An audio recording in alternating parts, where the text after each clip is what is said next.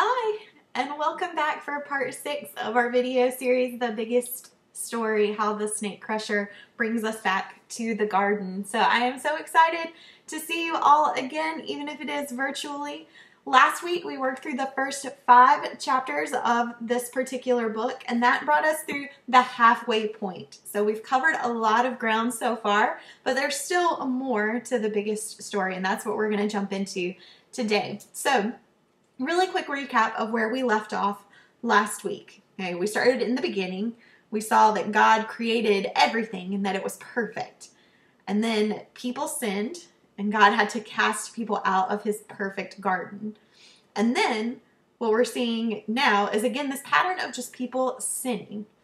Okay, the people will sin, and we talked about how sin is what separates us from God. But even though the people keep sinning, God still loves and cares for his people and is working on a plan to bring them back to the perfection of the garden. So on Friday, in our part 5 video, we exited the book of Exodus and we worked through the books of Joshua and Judges specifically. So we saw a pattern emerging for God's people. God would give them rules and a promise, but the people continually disobeyed. Then God would punish the people's sin and the people would cry out for forgiveness. God would grant forgiveness, but the people would still continue to fall back into that pattern of sin. But God hadn't forgotten his people. He was with them during their captivity in Egypt, and he showed great power over creation to free them. And he was with them still as he gave them the 10 commandments. And then he gave the people leaders and judges who could help them follow his commandments. Because ultimately God's commandments were for the people's good and for God's glory. But even still, the people of Israel just couldn't get it right. They were a mess. But God was still going to keep his promise that the promised Savior was going to come from this group of people, this messed up group of people who just couldn't get it right. God was still going to give them a Savior. And so that's where we're going to pick up today. So we're going to look at chapter 6. So here we go. God's people had a hard time not copying everyone else around them. This was especially true when it came to having a king. Although God warned them how bad kings could be, they just had to have one. So eventually, God gave them a king. Be careful what you ask for. You just might get it. The first king was Saul. He was very impressive height-wise and pretty disappointing in every other way. The second monarch, young David from Bethlehem, was definitely much better. In fact, before we get to the king, there's almost no one more important than King David. When David wasn't busy sinning, which he did in some really big ways, he was a good, wise, and merciful king. Many good things happened to God's people when David was in charge. They were victorious and prosperous and blessed. But the best thing that happened was what God promised would happen. God told David he would always have a son to sit on the throne. He promised David an everlasting kingdom. This was good news for David and even better news for God's people. It meant that God had not forgotten the guarantee he made in the garden. A deliverer was on his way. And now everyone who had ears to hear knew he would be a son of David. But the next son of David was not the one they were looking for. Solomon started off on the right foot, but he ended up tripping quite spectacularly. After Solomon, the kingdom split in two, with Israel in the north and Judah in the south. Neither kingdom was very good. God punished Israel first, then Judah. In the course of 400 years, God's people would go from top dog to dog food. They had been kicked out of their promised land just like Adam and Eve had been kicked out of their paradise. And worst of all, David's house and David's throne were no more. The future looked bleak, especially for the promises of God. And that's where we're going to stop today. Again, we're ending kind of on another bleak note where things just don't look so good for the people. But that's important to note in our story because we know hope is coming. God has made a promise and he's still working on keeping it. So today's section of our story covers the kingdom of Israel. So what we're seeing happen here is that God's people wanted a king. They had been delivered into the promised land. They had been given commandments by God. God had given them judges and leaders to help them follow the word, and they keep falling back into this pattern of sin. But now the people are saying, we want a king. Everyone else has one. Why shouldn't we? So not only do they want something just because everyone else has it, but this is also a way of them saying, we think somebody else can do a better job than you, God. We think if we had a king, things would be better. If we just had this one thing, things would be better. Didn't quite work out that way. So that's where we're going to pick up in our key passages for today. So you know the drill. Pause the video, run, get your Bible. If you have it in front of you already, that's good. That means you've been tracking with me and you knew I was going to ask for it anyway.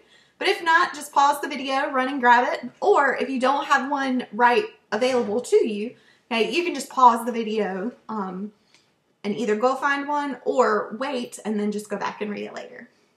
So we're going to be in 1 Samuel chapter 10. So you can see we're starting to move a little bit deeper into our Bible now. We're about halfway through the Old Testament. Okay? So we're going to be in 1 Samuel chapter 10. And then we're going to look at verses 17 through 19. And then we're going to skip down just a little bit and look at some other verses. All right. So starting in verse 17. Now Samuel called the people together to the Lord at Mizpah. And he said to the people of Israel, thus says the Lord, the God of Israel, I brought up Israel out of Egypt, and I delivered you from the hands of the Egyptians and from the hand of all the kingdoms that were oppressing you. But today you have rejected your God who saves you from all your calamities and your distresses, and you have said to him, set a king over us. Now therefore present yourselves before the Lord by your tribes and by your thousands. Now we're going to skip down just a little bit. Okay, and we're going to look at verse 22. So they inquired again of the Lord, is there a man still to come? And the Lord said, behold, he has hidden himself among the baggage. Then they ran and took him from there, and when he stood among the people, he was taller than any of the people from his shoulders upward. And Samuel said to all the people, do you see him whom the Lord has chosen? There is none like him among all the people. And all the people shouted, long live the king.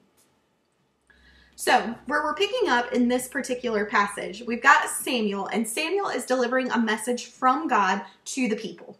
So, what Samuel is telling the people is he's reminding them first of what God has done for them. And again, that's a pattern that we see too. Israel tends to forget all of the good things that God has done for them. So, when they ask for things, okay, or when God is just talking to his people, he reminds them that he is a good father who cares for his people. And so that's what he starts by having Samuel tell them here. He's the God of Israel who brought them out of Egypt. He delivered them from the hands of the Egyptians. And then when they finally got to the promised land, he delivered them from the people who they were fighting against in the promised land too. But they're rejecting God, and then God is giving them a king. So that's what we see here in the first part. Then when we skip down to verse 22, okay, they brought all the people together, and they were going to recognize the man that God had called to be king. And so they're looking, and they can't find him. So they inquired again of God. They said, is there a man still to come? They're like, where is he? He's not here. Okay, and the Lord said to the people, behold, he has hidden himself among the baggage. So God is telling the people, he's like, this man that I'm going to make your king, he's over there. He's hiding. Okay, that's not a great start for a king, to be hiding from your responsibility. But that's where Saul finds himself. He's hiding in the baggage. So they ran, and the people bring him out, and he stands taller than anyone else. So that's kind of a defining trait of Saul, is that he's a very tall person. And then Samuel asked the people, he said, do you see him whom the Lord has chosen? This is the guy. This is the guy that God has chosen to be king over you. And the people shout, long live the king.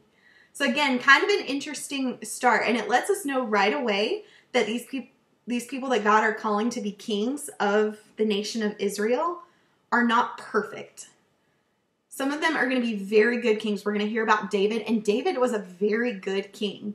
Okay? Things went well while David was king. kind of like they did when the judges were in charge, which is what we talked about in our last section. But ultimately, these kings are flawed. They still sin. They're not perfect. So they're not going to do things perfectly all the time. Okay? And that's an important thing to remember. Okay? Is we can have good leaders. Okay? And the people of Israel had good leaders, but ultimately their faith and their trust needed to be in the God who provided those leaders to them. Okay? So that's where we're going to skip to next. So now we're going to skip talking about Saul, and now we're going to move to when David is king. And again, as it said in our book, David was a really good king.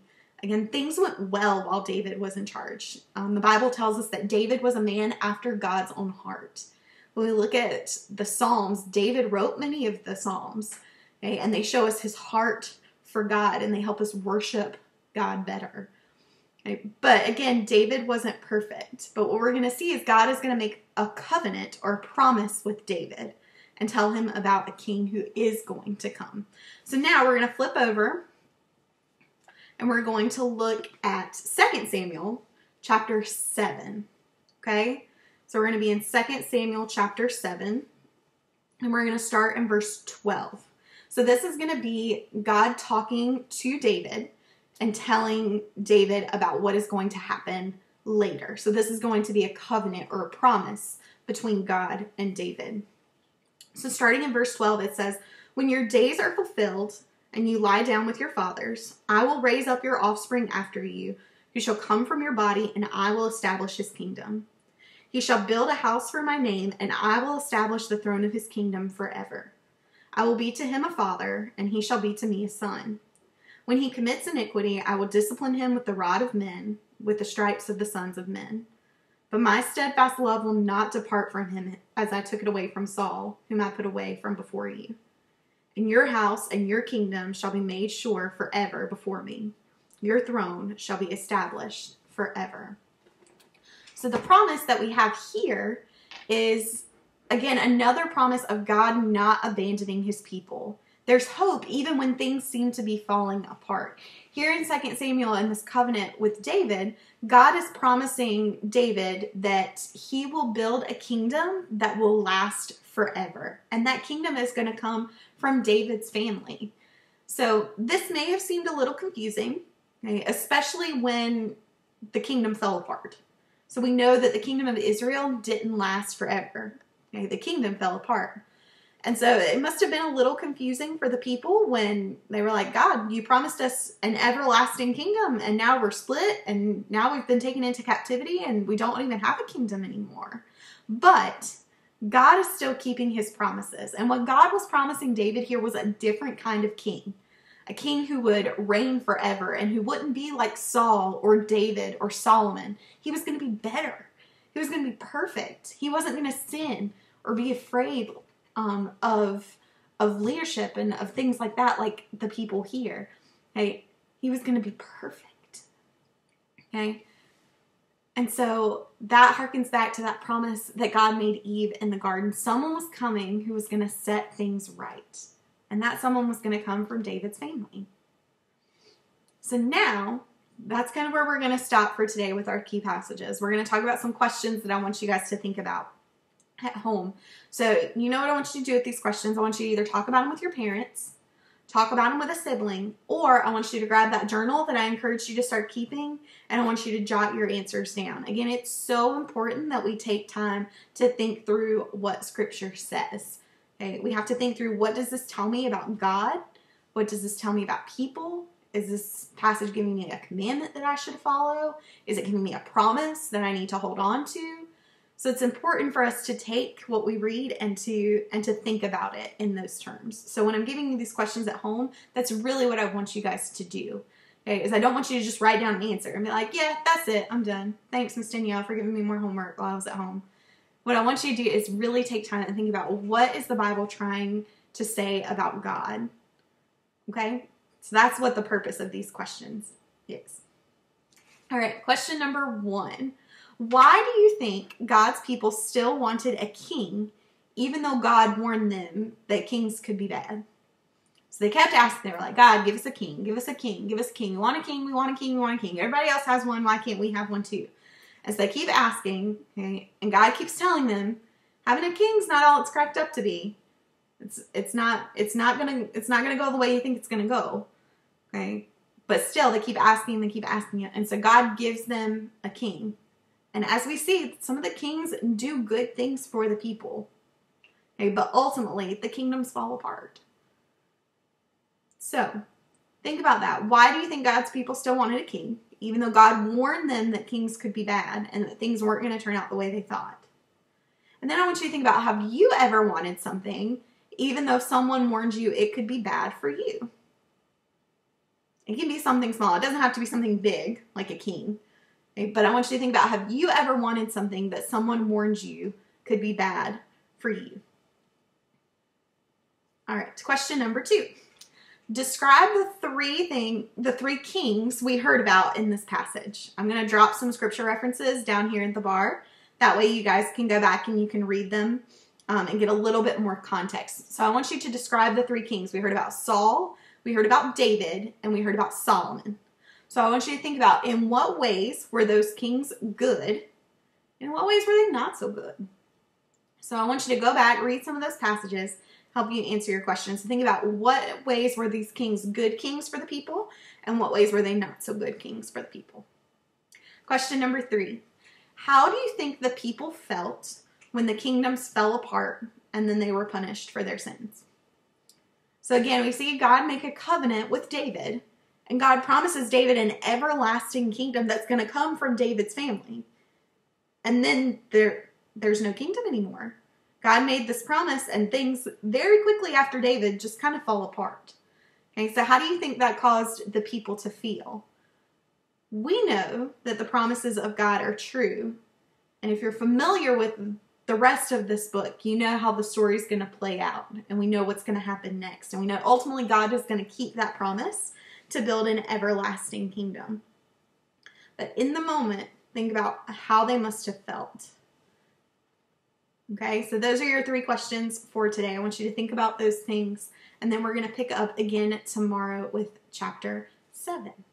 So let's pray together, and then I will close this out. God, I just thank you for another day and another time where we can gather together virtually.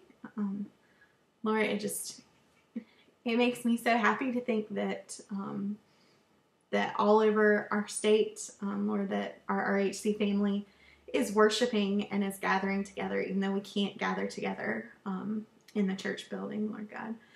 I thank you for the promise that you will build an everlasting kingdom for your people.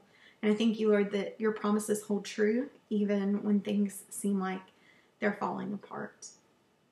God, I just thank you so much for your word and for all of the truths that it offers us. God, I just pray that you be with us in this time that we're apart, and help us, Lord, to just use this time to grow in your word and to trust you more deeply.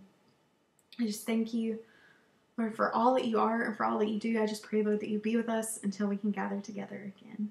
In Jesus' name, amen. So that is it for today. Again, if you have time, go back and read some of those passages from today's story with your parents or a sibling or by yourself.